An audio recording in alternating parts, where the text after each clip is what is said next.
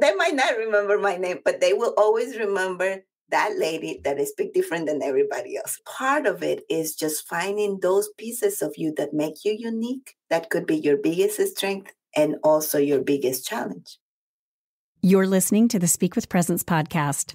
I'm Jen Valenga, here with my co-host, Jennifer Retley-Thomas. I'm JRT, and we're the co-founders of Voice First World. This podcast seeks to answer one question. What's stopping women from speaking up? We want women to speak with confidence in all their spheres of influence. Our guests share their stories and offer advice on speaking with presence without being perfect. If you are new here, welcome. If you're returning, welcome back. If you've heard our story, skip ahead about a minute to get right into the episode. A decade ago, JRT and I were brought together to build creative university events. A professor of theater, I took on story development, script writing, and speaker coaching. An AVP of development, JRT was the genius behind operations, and she always showed up with a striking leadership presence. We loved working together. We laughed a lot, but we started to notice a world of difference.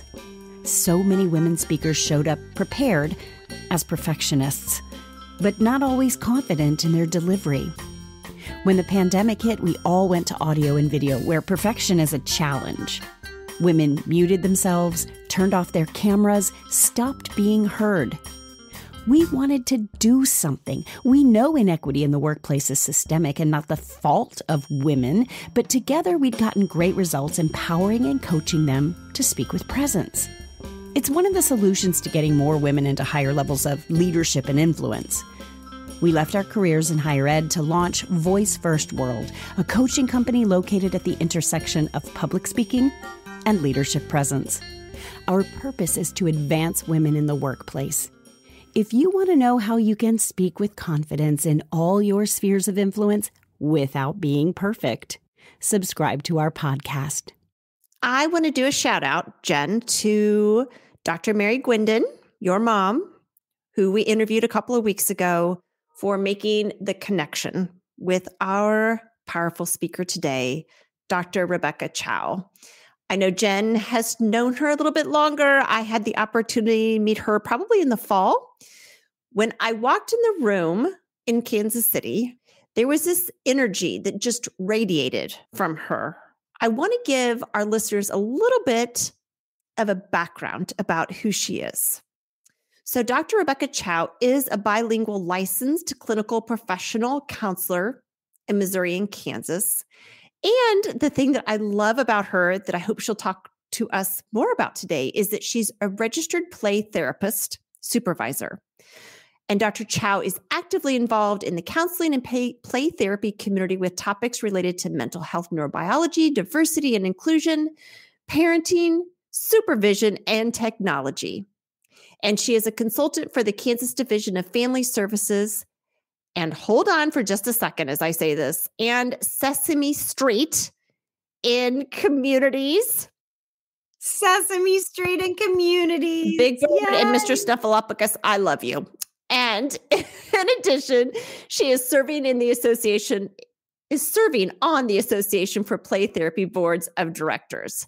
So with that, Jen, there was a lot to say, and I really want to talk about Sesame Street. And I'm going to transition it back to you for just a minute. Okay.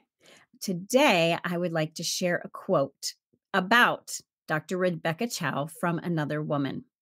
Dr. Rebeca Chow is one of those people you want to surround yourself with and absorb her knowledge and skills. I first heard of Dr. Chow due to her work in play therapy and trauma. Needless to say, I was elated when I found out she was going to be my professor for a counselor education and supervision PhD course. Needless to say, her reputation precedes her, and I quickly learned why Dr. Rebeca Chow is highly respected and deeply loved. She is knowledgeable, compassionate, and helps others be their best selves. One evening during class, she shared a phrase that impacted my life and has been my mantra ever since. Good enough is good enough. Dr. Rebeca Chow is truly a remarkable human, and the contributions she has made and continues to make in the counseling field are exceptional. If you ever get the opportunity to attend one of her presentations, do it. And this is from Cassie Wetzel.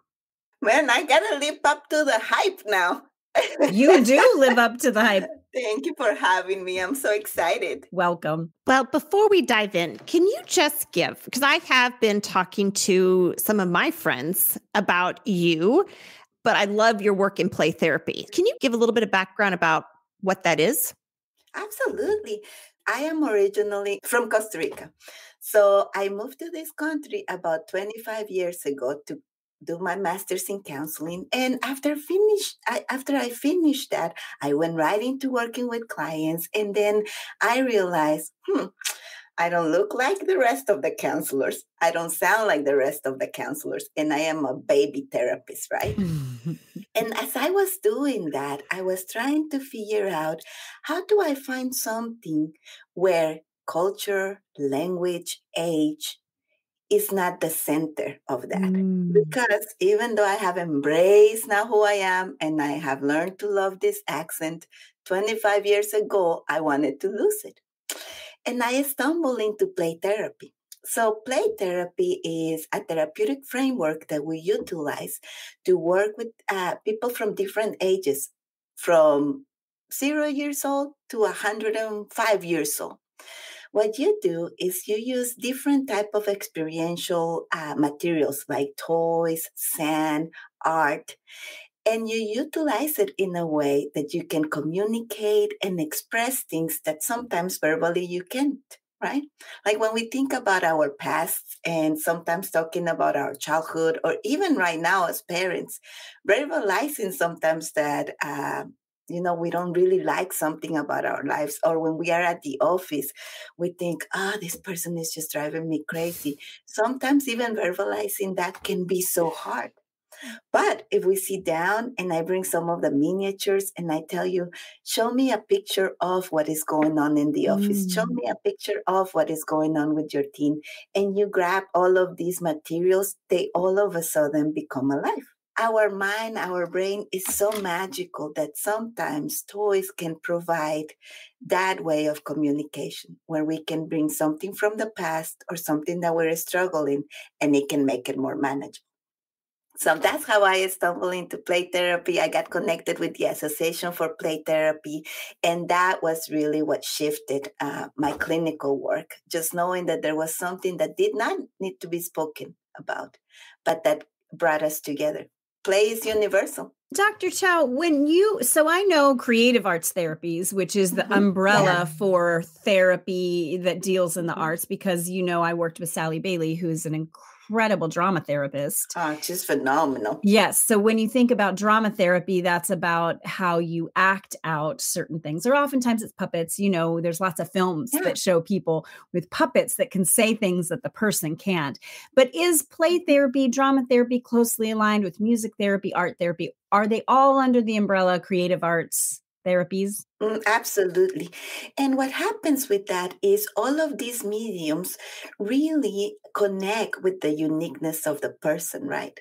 So there is a power that comes with play that when we grow up, we kind of lose it, right? So when we grow up, most of us don't play anymore.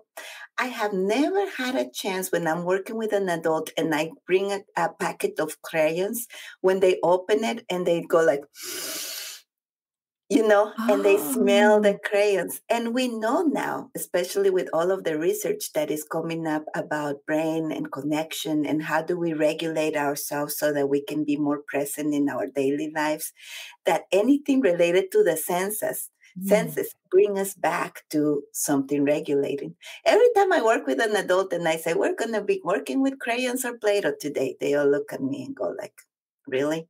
And then as soon as they open, I can see their face just light up. They smell the crayons and they're like, I don't remember when was the last time I color. And they start doing the activity. And the more that we do, the more that we talk, the more that they connect. And then all of a sudden you realize you're talking about something you didn't even know you wanted to do. So that's what play, music, drama, all of those experiential activities that you put together with a person really connects with that. That was the way that we started communicating with the world, right? Before we talk, before we do anything, music connection, being able to share our stories even without words was the basics of communication. So that's what I love it.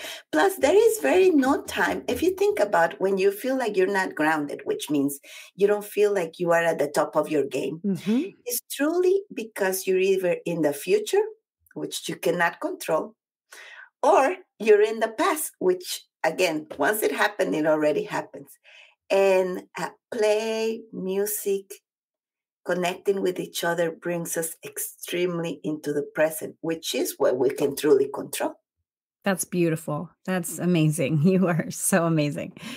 Can you tell us the story of a time when you felt like a very powerful speaker against all odds? There has been certain times in my life, and I think as we think about when we had to speak up or speak with presence, there is certain times in our life when those moments are, I call them our magical moments, when we really just use our voice to really take us to the next level, but it really depended when you were developmentally, right? So like I said, about 25 years ago, I moved to this country with the idea that I wanted to work on my master's degree. And when I first came here, I was with a host family. And I remember I was talking to them and I told them, I like to do my master's degree here. And they look at me and, well, not really, but pretty much they laugh at my face and told me, oh, how are you going to do a master's degree in this country? I mean, I did came from a comfortable life in Costa Rica, but not enough to, finance a master's degree in the States. And I said, well, I just want to do it. And then they're like, there is no way, just stay here. I was here just for 6 months. I was going to a community college for an English as a second language courses. I already knew English, but that was helping me out.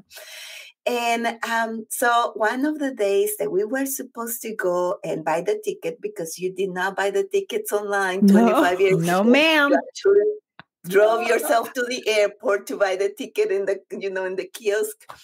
And that day there was a storm coming up, so we couldn't really go. And I remember taking this very bundle of paper that I have in my pocket, and I told this my host family person, "Can you take me to this university? I have this name." So he's like, "No, we already told you." You need to go back. And I said, please, please, please. So after begging to him, he takes me over there. To make the story short, I landed into this guy's office. And I am talking with lots of energy, telling this is what I want to do. This is my dream. After I talk for 30 minutes and I finally have to catch my breath, this guy saw his opportunity to really talk to me and, insert himself in the conversation. And then he's like, how did you get to my office? And I'm like, I want to study counseling. And then he's like, I don't know if you know who I am, but I am the dean of the university. Now, an interesting thing about this is dean to me could have been somebody that anybody in the office. I had no idea.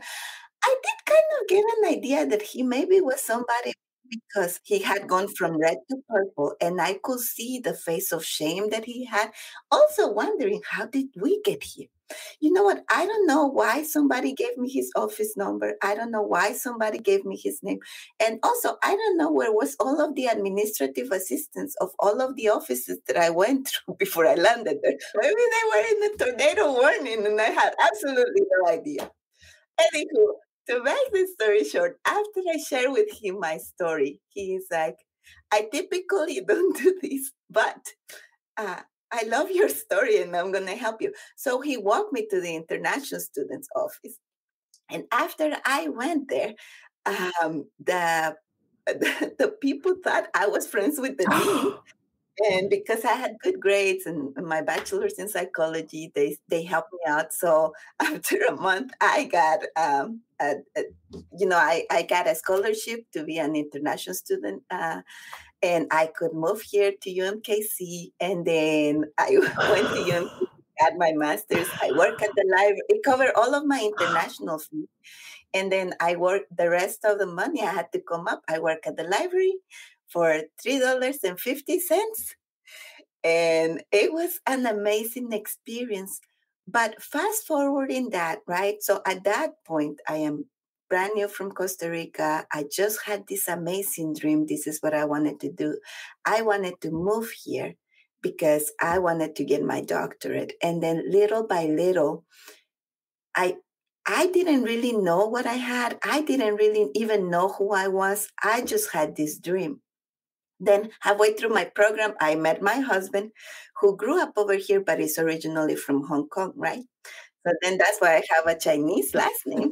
And people are expecting a Chinese person, and then I go like, surprise, right? And that has been my journey through finding my voice. So fast forward 20 something years, and then I finally get my doctorate. And I remember when I got my doctorate from K State. I remember the first time, the first night when we're introducing ourselves. And again, I mean, throughout my life, I have always had a voice, but I didn't know I had it, right? And part of it is because of all of this, right? When I show up and I being Costa Rican, you can pretty much achieve anything you love. It is intrinsic into our DNA. I remember the first time I introduced myself and I did this whole thing. And then another one of my classmates introduced themselves and they said they were going for a PhD. For me, it was just a personal goal. I always saw myself as being, well, Dr. Chow now. But I remember her saying that she needed a PhD to have a place in the table. And that to me was the strangest thing. Why will you need a, a degree to have a place in the table? And that's when I realized, oh, what? I mean, can you just show up to places and they say, hey, this is who I am and it's so amazing and come join me, right? Through that process of getting my PhD, I start also finding my voice. I start really understanding, oh man, I have this. And this is different than everybody else in this program. And then graduation happened. And then that's really when it hit me because I was doing this presentation at the Association for Play Therapy conference. And after I did this presentation on supervision and play therapy and incorporating that, there was this lady from South Africa that came over and she said, will you be, I have never heard anybody that sounded or looked like you that was presentations in a conference like this. And we need more people like you in leadership. People that sound like you, people that look like you, people that have this thing about you. Like you think like you present yourself as so common and the same as everybody else, but you are not. And I remember listening to that lady, and she said, after she said that, and she said, we need more people representing yourselves. I remember 5 years ago and having that conversation and thinking, oh, okay, so people look at me like this, and this means something different to people than to me. See, to me, I'm just Costa Rican. And now, well, I'm not even from there and from here. So I am Costa Rican and Kansan. And I remember, okay, so if I have no fear because I didn't grow up here and I think I am this and it sounds like I have a voice, then I'm going to apply to be in the APT board, the Association for Play Therapy board, because I need to represent this lady. I need to represent everybody else that looks and sounds like me or that have a parent that looks and sounds like me. And regardless of how I feel, I can be that. And that was truly when I really found my voice, right? That was truly when all of this came together. My accent, the way that I look, my name becoming a Dr. Chow, being a mom, being able to dream what my professional life and being a mom was without feeling like I had to be um, I have to sacrifice either one of them. But it's also probably for what that quote that you read, because I have always believed that sometimes you can be epic and be at the top of your game. And sometimes you do have to make the choice to be just good enough. So Yes. as you were reading that quote, I'm like, oh, I could see myself saying that because sometimes I had been amazing at work or at presenting or at collaborating, and I have not been as amazing as a mom, but I had been good enough. And sometimes because I am a mom, I had to, to find a balance between not being epic at what I'm presenting or what I'm working at, but I am good enough. And being able to really understand that and giving yourself the permission, not from the outside, but to yourself, of really understand this is okay for now. This is good for now. Can it be epic? Yes. Can it be epic right now? No. Right? And being able to understand that that's okay. It has been, and of course, there is other times in my life, but we don't have enough time to go over that. But I think the beginning of my voice to that moment when I realized, okay, this is it. This is your next purpose has been really a life changing for me. It has changed how I view myself. It has changed how I speak to people. It has changed the way that I collaborate, even outside of that, of my everyday job. I remember you saying it's all about knowing what your secret sauce is. Yes. And I think you've really found your secret sauce. Yes. I also think there is this process of understanding. So I think each of us have this unique superpower, right? Or the secret sauce, like I like to call it. And I think it takes a little bit to really find what the right combination of things are. I remember when I first started doing the presentations and the stuff, people will come to the presentation. But when I get really super excited, I talk really loud and, I fill the room and I talk really fast. And then what happens when you have an accent or any other type of, if you're anxious to speak in front of a group is as soon as you get that excitement that comes with the people, but also with the topic you're talking about, some of the things that are maybe, I don't like calling it weaknesses, but maybe it's not the best of yourself, just get worse, right? And I remember getting stopped halfway through presentation. Somebody will lift their hand, mostly men, I have to admit, they will, and then they will say, "Can you please?" I am. This is my worst nightmare, and you can see because now I'm all dysregulated inside. I'm having a hard time understanding what you're saying, and then immediately I can just feel even just talking about this, right? I feel my heart rate racing. I feel my hands getting sweaty. I'm trying to think, how did he specifically say it? Because as soon as somebody says that, you becomes very self-conscious, right? And as soon as, and then you have a full room of people, and then so it took me a little bit to really understand when did I needed to pause, how did I needed to speak? What were the things that I needed to do to bring myself into the present? And I do that a lot with sensory stuff, right? Like maybe putting some lotion in my hand before the presentation and breathing in, or even when my rings, even turning around my wedding ring. And as I am talking, really, touching the ring feels uncomfortable when you turn it around, but something as simple as that can really remind you you're still epic, but probably slow down a little bit, right? It was that moment. Now, that didn't happen at that moment. He said that to me, and I felt like I was crashing, right?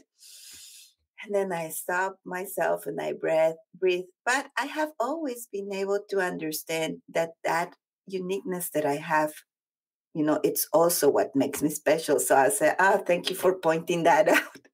I know when I get really excited, I talk really, really fast. So let me breathe and try to slow down myself. But I am going to be honest, halfway through this presentation, I'm going to get already so pumped and I'm going to lose track of my calmness. And then, but you know what? The cool thing about you raising your hand is I'm going to look at you and then I'm going to think, don't forget to slow down.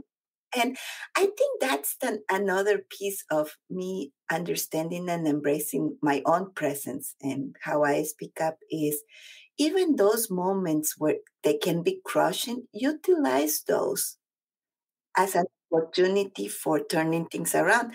That guy really helped me because when he said that, of course, I was devastated. But then on the other hand, every time I see him, it was like that grounding moment of like slowing down. Are you really pacing yourself? Are you maybe not joking as much so that you can really, so that people can catch up with what you're doing? And I think that has been a piece of me understanding. I did wanted to lose my accent for the Mm. longest time. And I think that, for me, it's my accent, but for every woman out there, there is something about yourself that you wish, oh, I wish I didn't have this. I mean, we're all humans. It is part of us thinking that the grass is greener on the other side. I think part of it is really understanding, is this really a deal breaker? Or could this be your superpower? Right. Maybe this stuttering or the fact that your hands get really sweaty when you're in a meeting and you have to shake somebody's hand. Can that be really your superpower? And use that as a moment of, well, that does make you stand out. There is no place I do show up when people do not remember. They might not remember my name. It is hard because, I mean, this mix that I was just telling you about, but they might not remember my name, but they will always remember that lady that is big different than everybody else, right? Mhm. Or they will always remember that lady that had the big smile, right? And I think part of it is just finding those pieces of you that make you unique. That could be your biggest strength and also your biggest challenge. It's all about embracing them perspective. It's a beautiful amount of self-awareness that you displayed, especially in speaking back to that gentleman. That takes a lot of bravery to say, yes, thank you. I do acknowledge it. And we talk about name what's happening in the room. Yes. Really just name it. That way you can address it. Because of the work that you do work with a lot of men and women, but I know you work with a large cohort of women. Mhm. What do you think is getting in the way of other women speaking up and finding their, as I'm just looking at, the deal breaker versus a superpower? What's keeping women from identifying their superpower? I think a lot of the times it has been my experience, not in my professional life, but also in my personal life, is there is something about the way that we present ourselves. And I think it could be a cultural thing too, but I think women, we like to present ourselves as we are at the top of our game all the time. And the expectation that we have for ourselves, it's so unachievable that then that expectation we have for ourselves just crushes us. And then not only that, but a lot of the times we're so focused outward, unless you are in a situation like I am. Like I have never been able to meet somebody like me that is in the field that I am. If I think about all of the greats of play therapy, all of the greats of counseling, they all were males. Well, the majority of them, I cannot say all of them, the majority of them were males. A lot of them really were from this country. They used to do therapy in a different way that I did, but I love where they were coming from. I love what they were implementing. So I have always put myself in a way where learn from those people that are different than you. But don't set your expectation to be like those people because you can't. But sometimes we have to learn from the purists, right? Sometimes you do not need to learn from those people that are doing something either in business or if you are practicing law or if you're a doctor or you are a CEO. In all of those times, there is a role model that you're learning from or somebody that you're grabbing the stuff and you're just sucking it all in. After you have really embraced and learned all of that, is what is your twist to that? See, because that is the key to this. What makes something powerful is not you recreating. There is somebody out there already that is great at this. They were the first. Is how can you give it your own twist? Because your uniqueness is what can make something powerful, your genuineness. So I cannot tell you how many times I have shown up into a place that was bigger than me, and that with other people that were more knowledgeable, had more experience, have no accent, have no uh, more degrees or more certifications than me. Also the opposite, right? Because Yes. you show up, there's always somebody who has more and less than you. But when I show up in their genuineness was the key. Being able to set up achievable expectations to, okay, so with my background and with who I am, showing up always and not going into these rabbit holes or sharing a story is very hard for me. Because when I am talking to people, I can always relate to something that is related to my own vulnerability.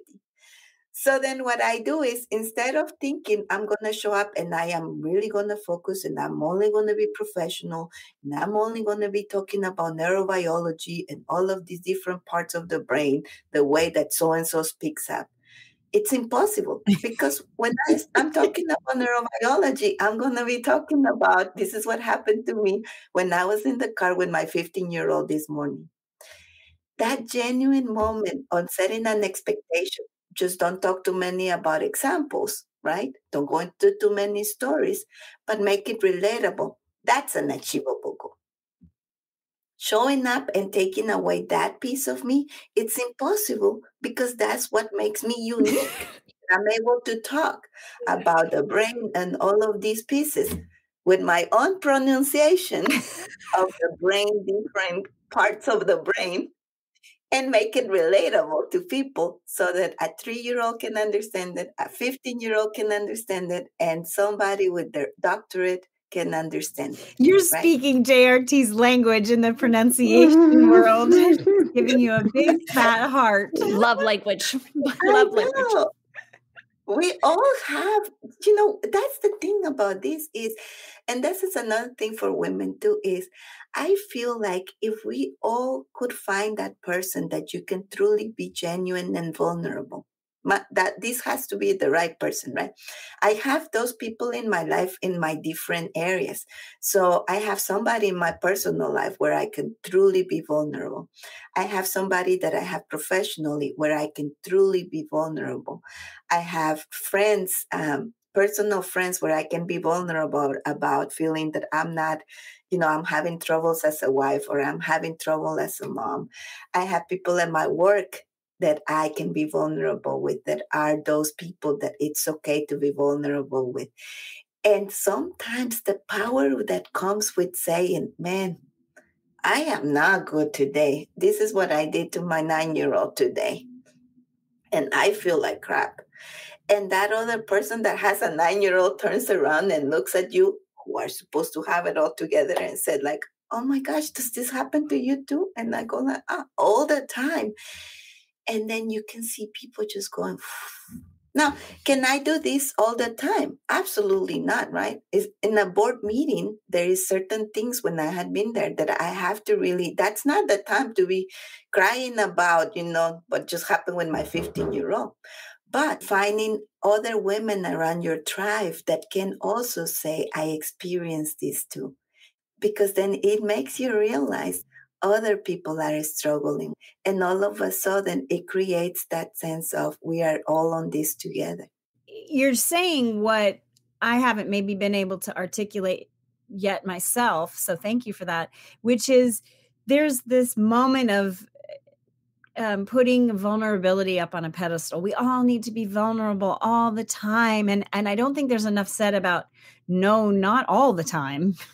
We don't need to be in a boardroom talking about, I don't know if you're a young mom, breast milk leakage. And that is just the structure of business. That's not about a male dominated profession. If it was all women, I still think there's a goal for that meeting, and it doesn't include your side notes. But I love that you also qualified by saying not all the time. That example about the breast milk is a great example, because you can be in the board meeting and then knowing that that's not going to be the place that you're going to be talking about that, because there is a goal, there is already an agenda set up, and you have prepared for that meeting.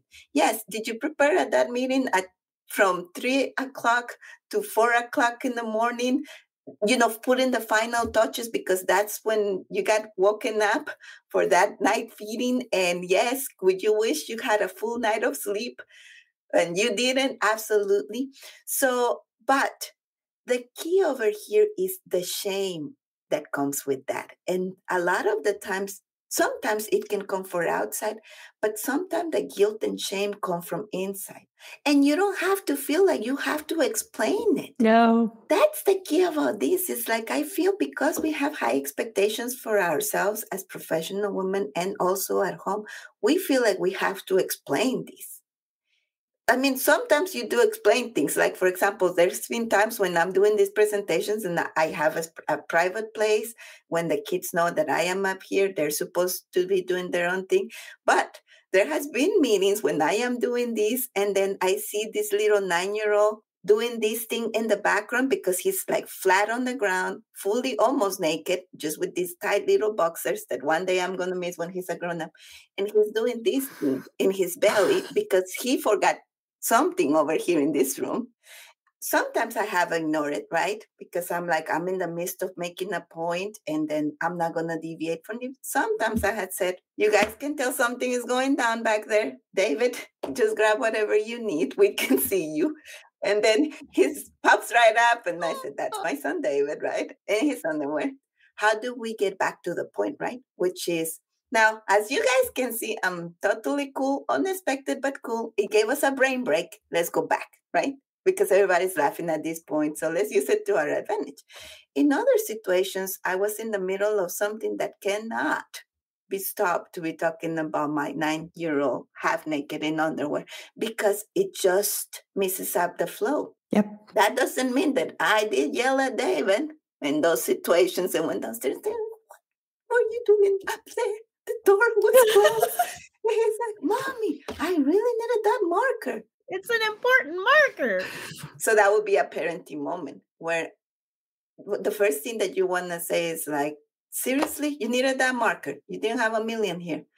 But sometimes I'm able to stop myself and understand, okay, David, you did needed that marker. And that was special enough to you for us to go through this. Yes. I will remember this one day. I will. And it's going to be funny. Not today, but one day. It will be funny. You're full of so much wisdom. What do you see as the solution for women who want to speak more powerfully? I think the first thing for me through this whole process have been able to give yourself the space to understand that your voice will change according to your development. If you're brand new into your career, you just graduated and then you're trying to find your professional voice, understand that you're going to do that right now. You're going to do that after if you decide to get married or have a family, your voice will change. And then your kids will grow up and then your voice will change again. Mm-hmm. And I think is being able to give ourselves the space to understand that our voice changes according to some of the life challenges or blessings that we get. Very seldom you are in situations when you can look back and you can say, oh my gosh, that was perfect. We can always look back and say, oh man, if I have known this, I would have done that. And that would have been even better. But the reality of it is, even through that journey, we have learned. Giving yourself pockets of time when you can breathe and be vulnerable with a safe person that will not only listen to you, will be honest, but will be good enough to hear you and give you some feedback without totally destroying you. Being very picky about those people is important. This has been amazing. We didn't even get into Sesame Street and communities, which is such an important thing to talk about. Next time. Yes. Number 2. Absolutely. Thank you for your time. We are grateful for you being here. I know you're going to make an impact on a lot of women's lives. Thank you so much. Well, bye everyone. Thanks for listening to today's show. A brand new episode releases every Tuesday. If you like what you've heard and you're interested in seeing if it's a good fit for us to work together, here's what to do. Go to voicefirstworld.com/apply to book a free call. We'll get on the phone for about 45 minutes to get you clear on 3 things. What's stopping you from speaking up? Who needs you to speak with confidence in your spheres of influence? And how you can speak with presence to advance your career. School didn't prepare us for a voice-first world. The less you speak, the more you fall behind. But you don't have to be perfect. And we can help. We've helped women across industries own their expertise, articulate their worth, and share their stories for the digital age. To see if we can help you, Head over to voicefirstworld.com/apply. I'm Gen V. And I'm JRT. Let's talk soon. Drum roll, Dr. Rebecca Chow. We're done. Bye, everyone. Have a great week.